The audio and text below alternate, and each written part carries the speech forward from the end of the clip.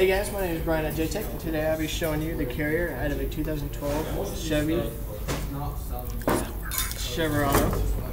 And right now, this came from the differential iron, as you can see behind you.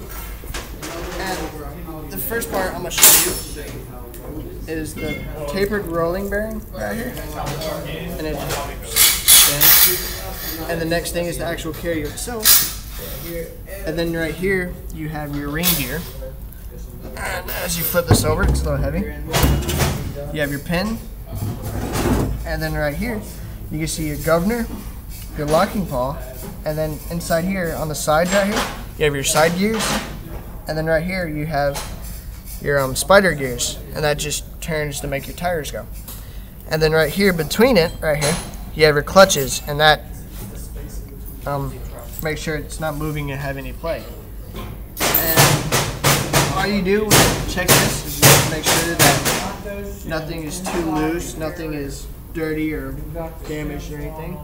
And that's pretty much it. Thank you for watching.